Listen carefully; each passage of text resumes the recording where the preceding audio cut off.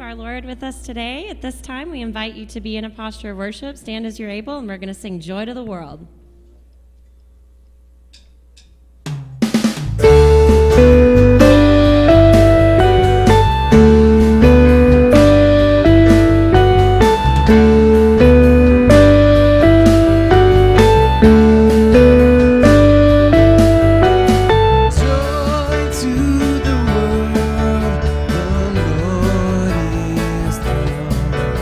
Let earth receive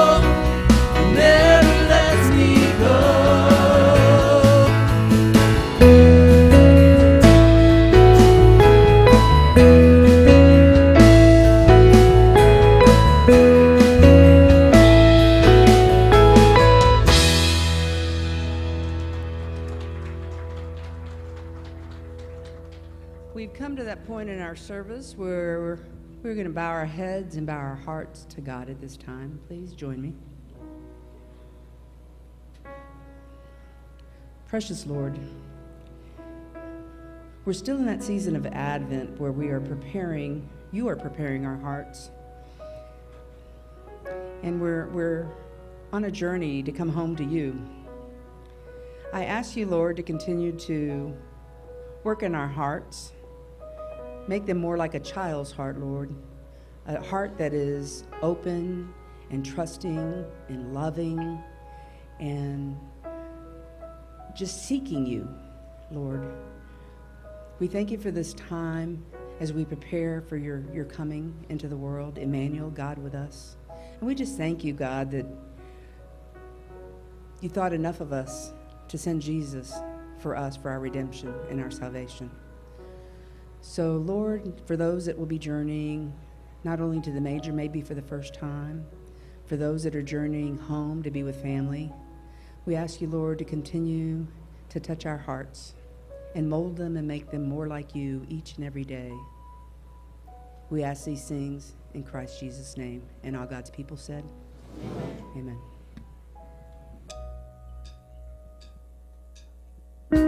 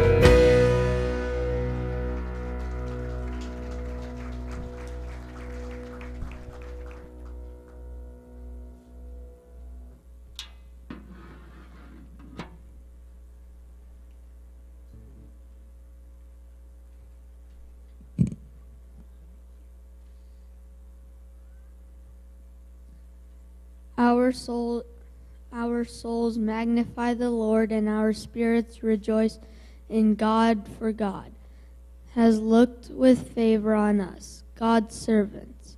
God has brought down the powerful from their thrones and lifted up the lowly.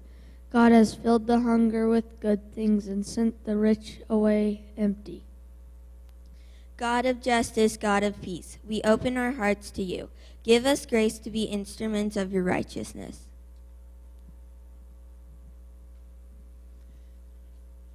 Give us courage to turn away from distractions and distortions and turn toward the home you have made, are making, and will complete through Christ. We, God's people, sing songs of joy with our heart. I will greatly rejoice in the Lord. My whole being shall exalt in my God. On this fourth Sunday of Advent, we light these candles, turning with courage toward the one who makes a home among us.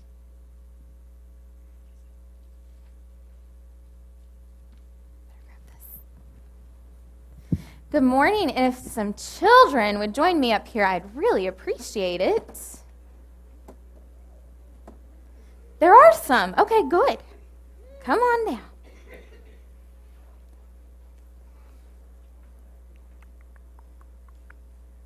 Good morning. Good morning, good morning. Hey, Cobus.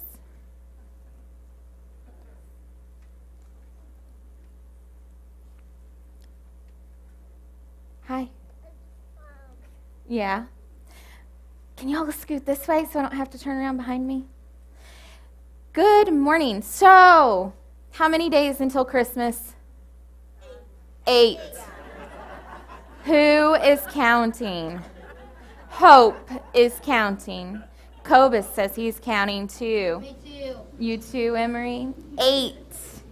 8 days until Christmas. You are so right. Next Sunday, we're going to come on Christmas Eve, and it's going to be a really special service, something that we haven't done before here, and it's going to be really cool. Kendrick wants to know why the big white candle isn't lit yet. You know why? Because we're going to light it next Sunday on Christmas Eve. That candle is called Christ candle. It's the Christ candle, and that's the candle we'll light next week. And thank you for asking that question, because I was just about to say that. Good job. So we will light our last candle on Christmas Eve to celebrate what? What is Christmas? The birth of Christ. Okay, good. Oh, yeah? Jesus' birthday? Yeah? Uh-huh. So Christmas is the birth of Jesus. So I'm going to need you guys to come next week because we might have a bit of a party. Okay? Yep? All right. So 8 days, 7 days until we come back for Christmas Eve, 8 days on Christmas Day. But is it really about all of what we get? No, it's not. What is it about? Jesus and Spending time with the family. Spending time with family. Good. My mom and dad. And your mom and dad. And it's about Jesus. You're right. It's about Jesus, and Jesus being where? In our hearts. And we celebrate that he came to be with us, right? So this last week, these last 8 days, I want you to think about every time you think about Monday morning and the presents under the tree, and that you've been staring at some of them for a long time because they've been wrapped under the tree. I want you to think about not what you're getting, but what you're going to give, which is Jesus in your heart. And so you're going to give away Jesus, okay? I know you do. Okay? Do you think you guys can do that? Especially this last week of school when it's really hard? Yep. Okay. Let's pray together. Dear God, help us to remember what Christmas is all about. and how we can give instead of just get. Help us to remember your love. In Jesus' name we pray.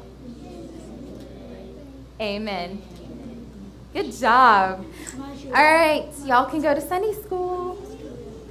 We have a few announcements as they head down the stairs. First and foremost, if you have not found that registration pad that's in somewhere near you, in the row or table around you, please find that. Make sure you sign in on that. Check in on social media. If you are a first-time guest with us, I especially invite you to find the yellow card that's in the registration pad so that you may sign in on that. Give us some more information about you so that we can give you more information about us. A few other things going on this week. First and foremost is right after this service, we will have Pack-a-Shack going on in the back. This is our last Pack-a-Shack. If you are curious about that and that whole situation, you can read the article that was in the newsletter, the December newsletter, explaining why we are ending Pack-a-Shack. Then this evening at 5:30, I said Pack-a-Shack, I mean Pack-a-Sack. Pack-Shack is something different, coming next month. Okay, so calling all chili chefs, calling all chili eaters, most importantly, come tonight between 5:30 and 7:30, right here, Becker Hall. This is a youth fundraiser, and we will be, I've told that our champion from last year, Janet, is making a pot of her chili, but she claims that she only won because hers was closest to the door.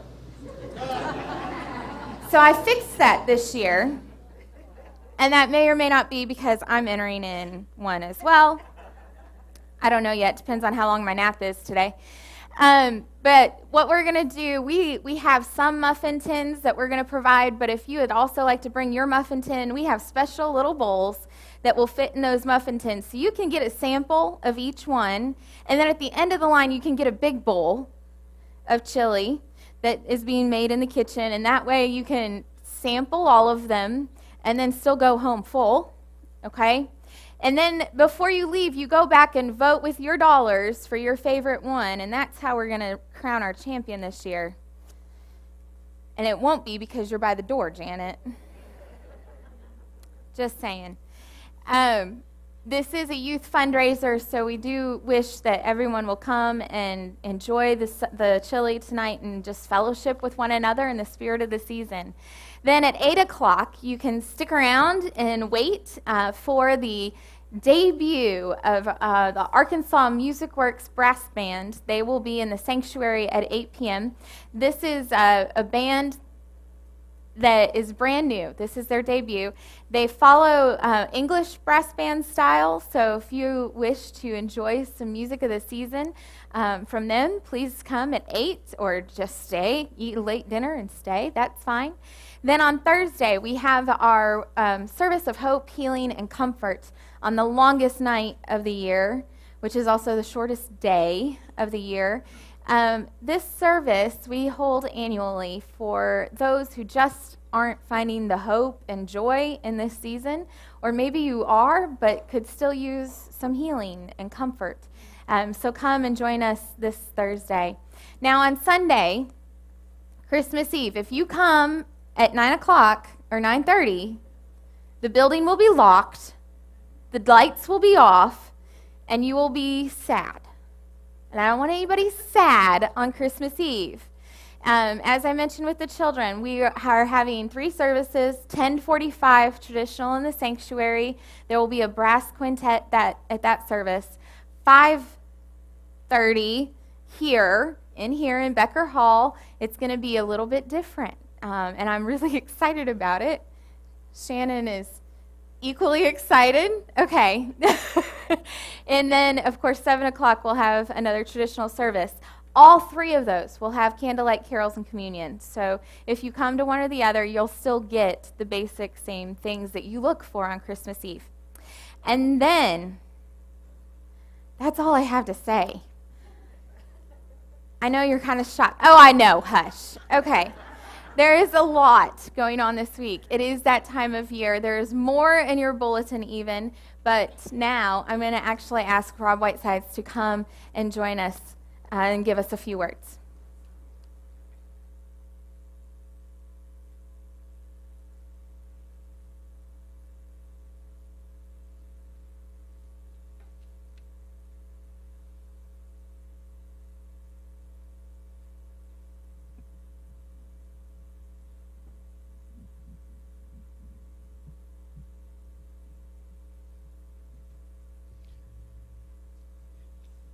Merry Christmas. My name's Rob Whitesides, and I'm a member of the Finance Committee. And some of y'all may remember, last March, I came and talked to y'all about our 2017 budget and how the Finance Committee had decided that we needed to communicate more with the church members about our financial condition. And I think everybody sees every week we give a weekly report, and then in our newsletters there's also information provided. But if you recall, in 2017 we were actually short, and we approved a budget that was short of pledges versus our expenses. Well, y'all's great gifts in stepping forward, as of November the 30th, which are not the exact numbers on your sheet, we had an increase in our pledges and tithing, so that the church showed that at that time we had exceeded our pledges by $10,000. And we spent $28,600 less than projected. Part of that was due to reduction of staff and amongst other things.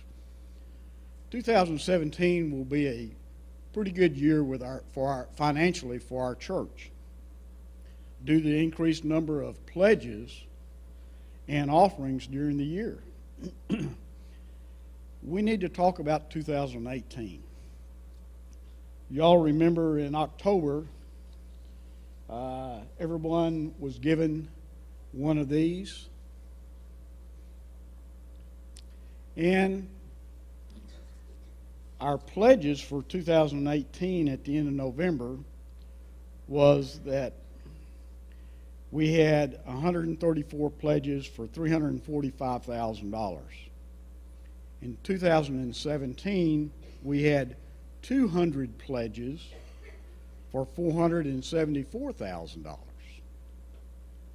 So we're 66 fewer pledges and about $129,000 less pledged than what we had for 2017. Our projected expenses for 2018 has also been lowered $71,000 from our 2017 expenses. But these numbers show that we're still over $100,000 short of meeting our expenses. My prayer is that the lack of the number of pledges and is due to church members, church family, forgot to turn these in. And I'm one of them. You know, but my excuse is that I was gone from, I don't know, almost, and got back the week of Thanksgiving. And I didn't realize that I had forgotten to turn this in until Patsy at the Finance Committee Tuesday night said, "Where's yours?" So I'm hoping that there's other people like the idiot Whitesides that forgets to turn their things in. But we need your help again. The Finance Committee works real hard to come up with a budget, but just like your family budget, it's based on our income of what we can spend. But, you know, we've got to keep the lights on, and we've got to do what God calls us to do.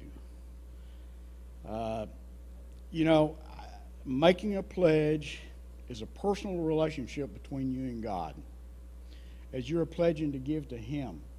First United Methodist Church of Bella Vista is the vessel that receives your offering or tithe to do God's work. You know, our church is in Christ's hands to provide the resources to help, and our mission bodies reach out to locally and to the world to help all those in need of God's help. So please pray and think about what you can do to help God work His marvelous, wonderful miracles. We got finance committee members that are standing around that have pledge cards, and they'll be on the back when you leave. If you're like me and forgot or you didn't have it, but this I've got now, but after I do the third service, I got to put it into the church office. You know, you don't have to be a member to make a pledge. God takes money from anybody. So think and pray about it. And I want to thank you, and God bless each and every one of you. And as we've been talking about our home, this will allow us to stay home and say happy birthday to Jesus by making a pledge or increasing your tithe. Thank you. Thanks, Rob.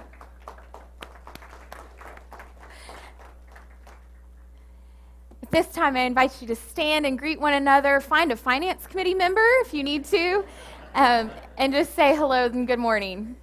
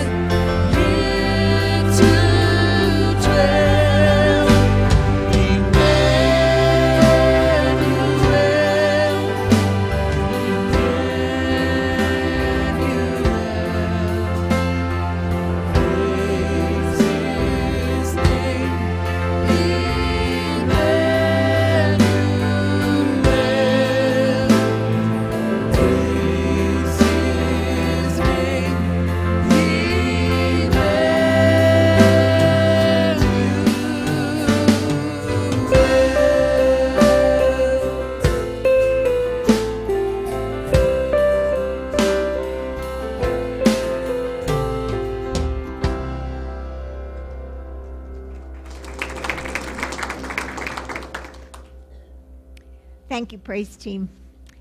Y'all are a good voice this morning. It sounds really, really good. We come together each week to worship God with us and to share the joys and the concerns of our church family. And we have joys and we have concerns. We had a birth in our midst. There's a red rose in the sanctuary for a great grandbaby of the Hills, Florence and Charlie. And so if you know them and give them some extra great joy in your family celebrations. So we have new ones in our midst. We have those who have been ill and are doing better, and we're thankful for those who have left the hospital. Maybe they're in rehab, maybe they're at home, but we're thankful that Ronnie Taylor, Pat Pershing, Pat Brannon, and Eunice Albers are all doing better and have moved out of the hospital for further recuperation. If you know Miss Eunice, she worships in traditional service, been a member of this church for 28 years. She and her 2 daughters have made a family decision that because her health has gotten worse recently, that she is going to go from Highlands, where she is as of this moment, to move to Iowa to be close to family.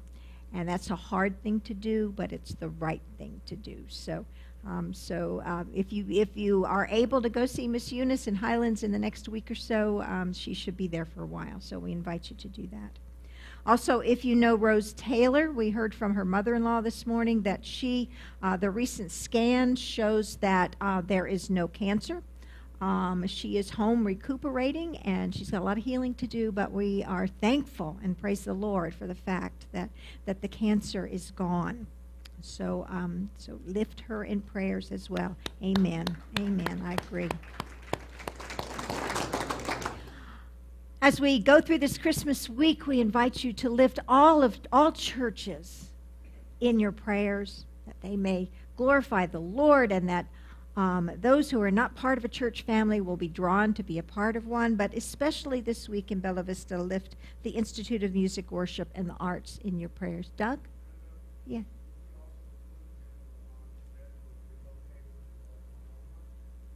Say, I can't hear you. I'm sorry. Uh-huh. Oh, this morning. Thank you for letting us know about that. I appreciate that, Doug. So if you couldn't hear him, Jim and Levon Schmidt are relocating to Oklahoma, and so we didn't get to hug them, but send them wishes, maybe a card, or and I'm hoping maybe they'll let us know what their new address will be. So it'll forward. Okay. Thanks, Doug. We appreciate that.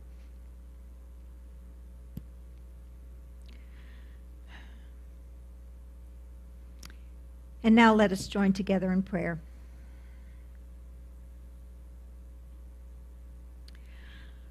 God of mercy, God of grace, God of presence with us, you make a home with us on this earth, and you call each and every one of us, not those just here, but those out in the community as well, to be a part of your family. You call us regardless of our circumstances, regardless of our backgrounds, regardless of our heritage. The Bible says, Jew and Gentile, male and female, old and young, slave and free, all are called to be a part of your family. None are left behind. Lord, forgive us when we do not extend that same unconditional love to others. When we shut out those who are not like us for one reason or another. When we judge and we think we are better than others and they are worse than us, and we are right and they are wrong, Lord, forgive us, because that is not what your love is all about. Help us instead, Lord, to welcome all into your family. to welcome the homeless, to welcome the oppressed, to welcome the poor, to welcome all, and extend that boundless love to all those we meet. Lord, we ask for the gift of your unconditional love that knows no bounds, for the families of those who have passed away this week. Part of our church families, we've had two that have passed away, Gerald Hickey and Oscar Valdez. We pray that their families will find peace in the assurance of knowing that they are now resting in your eternal love. That kind of love that spans time and circumstances, that comes from you. Lord, we give you thanks for the healing love, for those who have faced struggles in this path, health struggles in this past week. And thank you for Eunice Albers and Charlene Marshall, Pat Brannon and Pat Pershing, who are doing better. And we also lift to you this morning those who are facing health concerns in the coming week, especially Diane Cox, Diane Verville, Marcy Musa, Amy Fulton and Carol Boyd. And Lord, we ask for your travel mercies on all who will be traveling within the coming week. Lord, it is in the thanksgiving and praise of your unconditional and boundless love that we raise these prayers to you this morning. Not only the ones that are spoken, but also the ones that are resting on our hearts. And we lift those as well, heavenward to you at this moment.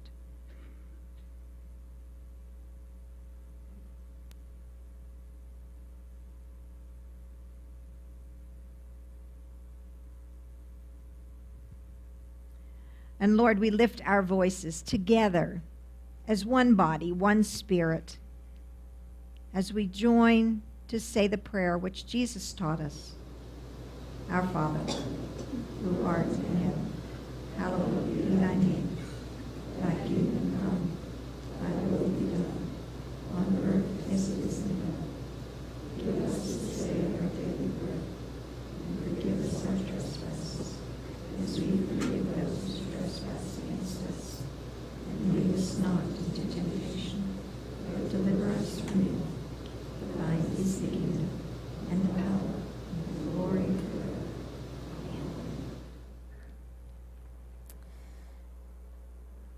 Thank you, Brenda. In this fourth week of our Advent sermon series, Coming Home, we will hear how God makes this world a home. The first week, we heard from the prophet Isaiah, who shared that God's people had sinned and felt estranged from God. They were looking for a sign that God had not abandoned them. They were looking for God to re-enter their lives. We were encouraged to come down home. And we explored a bit of what that means, coming down home. The second week, we learned that home is where we meet.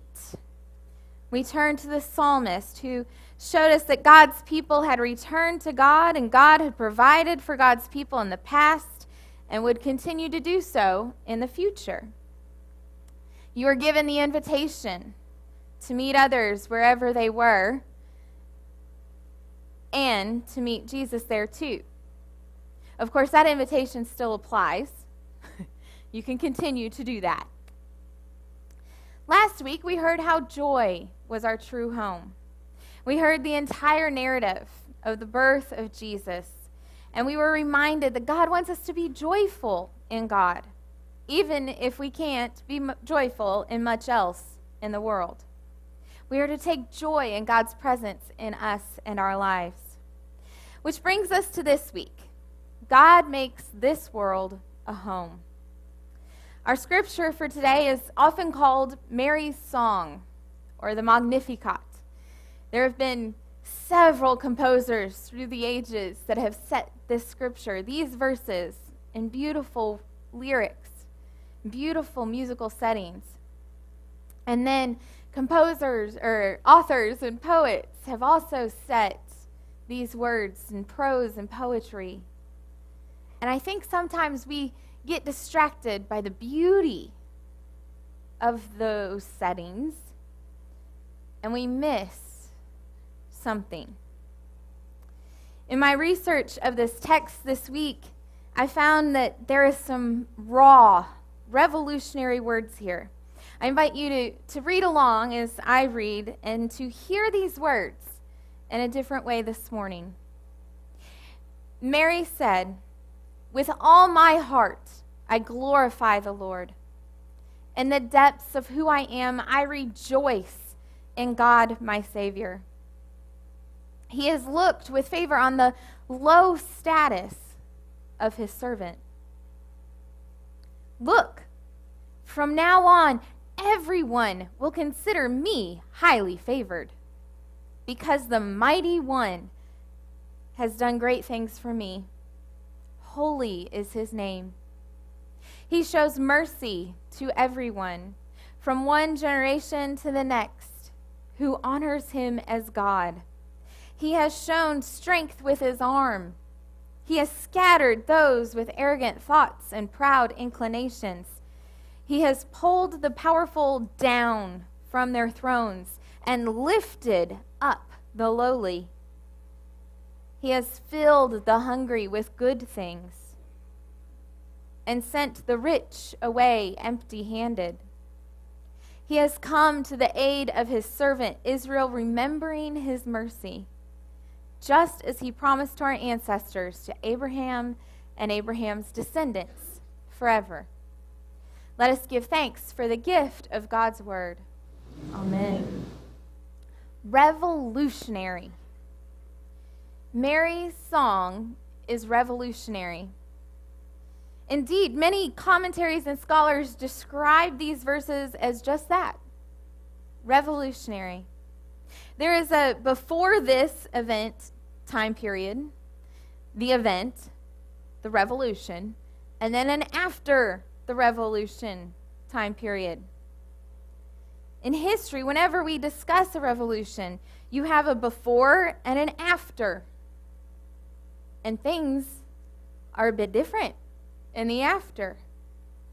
For instance, the American Revolution, you have before the American Revolution, when we were governed by a king across the pond in England, and then after, when we were governed by Congress and a president and a Constitution. There's a before and an after. Mary's song serves as the turning point in history, the acknowledgement that the world is about to change and undergo a revolution so complete, so upside down, that it won't know what to do. The world won't know what to do. Indeed, that is what Jesus did. He made the world his home, God's home, Emmanuel, God with us. And in the process, turned the world upside down. Listen, the Mighty One, God, has done great things for me, Mary, a lowly servant, a slave girl. He has brought down the powerful and lifted the lowly, filled the hungry with good things, and sent the rich away empty. In a world at that time, and let's face it, today, when we honor the powerful, the rich, and the, quote, haves, God revolutionizes the world by sending his son as a baby. The most helpless of helpless. A baby. a tiny, imperceptible ripple into the fabric of the world, of society. Someone who has no power, no ability to even care for itself, born to a teenager and her carpenter fiancé.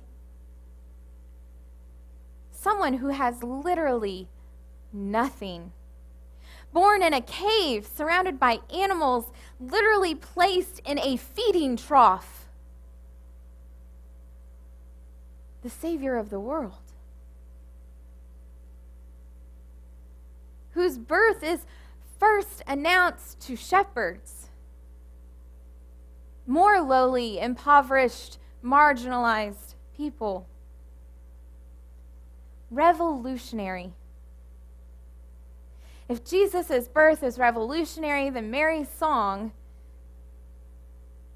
is the charter of that birth. It is the document we have that proclaims what is to happen, that the revolution is coming and we need to be ready. So are we? Are we ready for this birth? Are we ready to raise the lowly while toppling the mighty? Are we ready to speak injustices aloud? Are we ready to become servants rather than rulers? Are we ready to tell the powerful to be humble? Are we ready for the revolution in our hearts that is Jesus Christ? Are we ready to see the world as Jesus sees it, full of love and opportunity, if we would just seek God first and not the ways of the world? You see, that is what this birth is about. That is what we come seeking week after week in this space. Not just in this season of Advent. We seek to not be like the rest of the world. We are called to be different, to continue the revolution, to do what we can to make this a place where Jesus has a home always and forever. We just prayed, "Thy kingdom come on earth as it is in heaven." Do we mean it? Are we really ready? The garlands are hung, the trees are decorated, the presents are wrapped, maybe. The presents are purchased, maybe.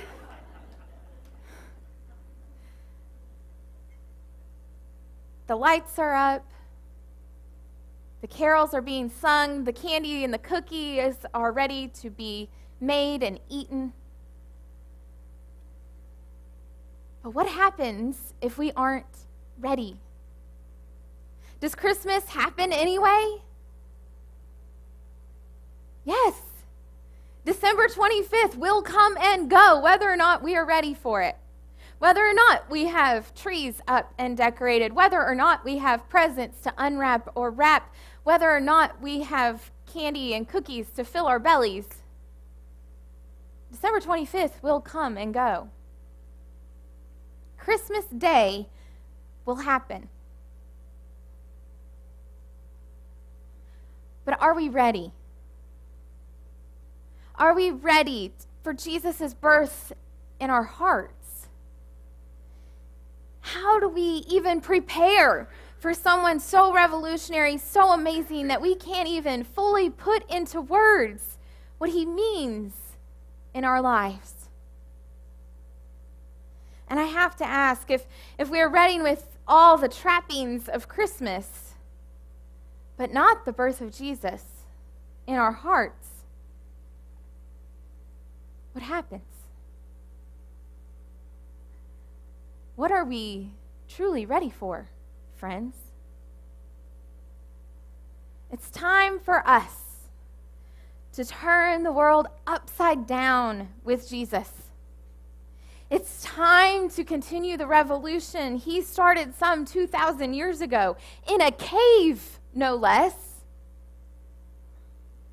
It's time, friends, to call Jesus our Savior, to truly honor and lift him up as the revolutionary he is. It's time to declare his lordship in this world, to remember that he came as a baby in order to save the world as a young man. He was hated, despised, and hung, only to see God's love turn the world upside down by raising him from the dead. For us, for you and me, for those we love. What other gift can we possibly anticipate this Christmas that could bring us so much joy, love, and fulfillment?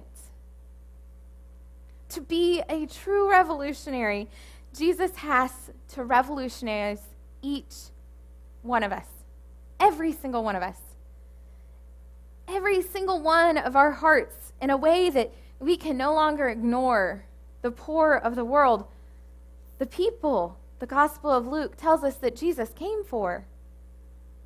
The meek, the lowly, the impoverished, the hated, the marginalized, the ones who don't have a voice at the table.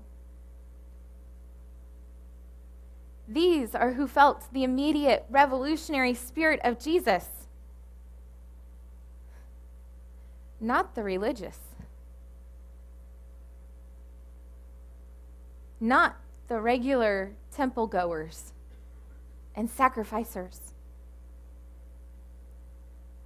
They didn't have the need like the poor did. That raw, burning need of a Savior. Do you?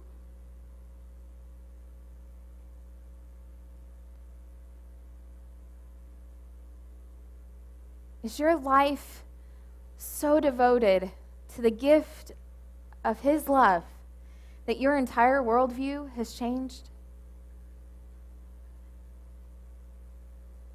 That is what Christmas is all about, brothers and sisters. The revolutionary power of Jesus and celebrating his arrival in this world, in our hearts, to make its home. As we prepare for the celebration this week, it is a celebration. It's a party. I invite you to prepare more than your homes and bellies. I invite you to prepare your hearts. Let us pray.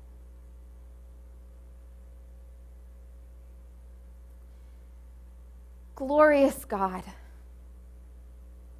we fall on our knees in your majesty, in wonder and awe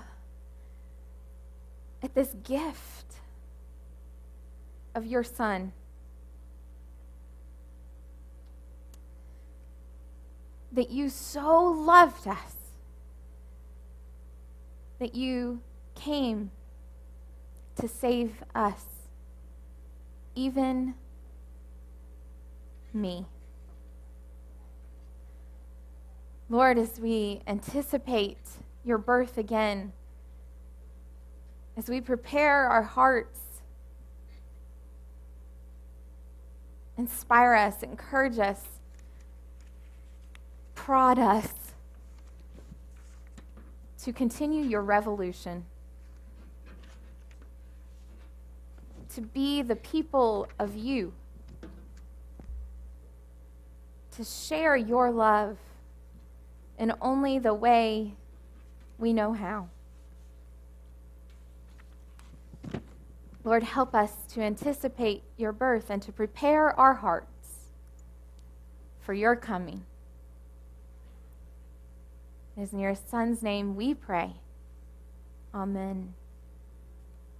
At this time, I invite our hosts to come forward and to receive our morning offering as we do.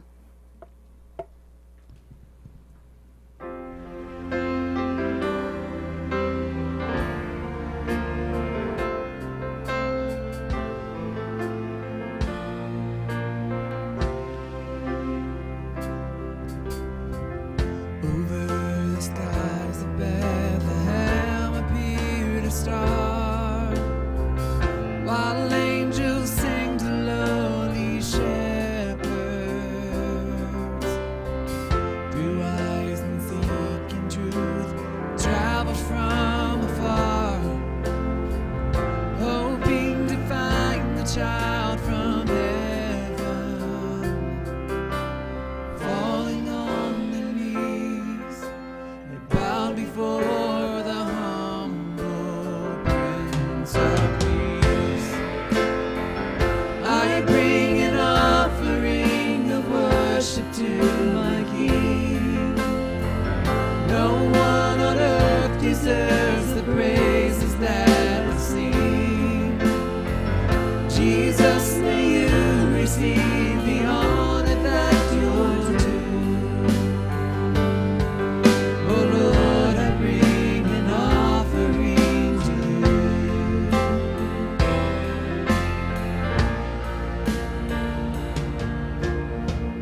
The sun cannot compare to the glory of your love. There is no shadow in your presence. No mortal man would dare to stand before your throne, before the Holy One of heaven. It's only by your blood, and it's only through your mercy, Lord, I come. I bring an offering of worship to my King. No one on earth deserves the praises that I sing. Jesus, may you receive the honor that you're due. Oh Lord, I bring an offering to you. Oh Lord, I bring an offering to you. Oh Lord, I bring an offering to you.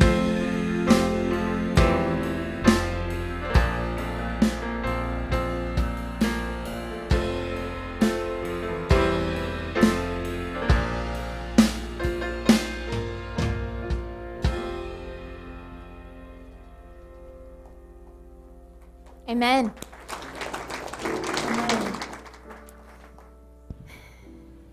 Indeed, we bring offerings. We bring offerings of all kinds here at the altar. This week, you've been given your invitation to prepare your hearts and to be ready, to be a revolutionary, to welcome Jesus to this world. I invite you to stand as you are able as we sing, "Welcome to Our World."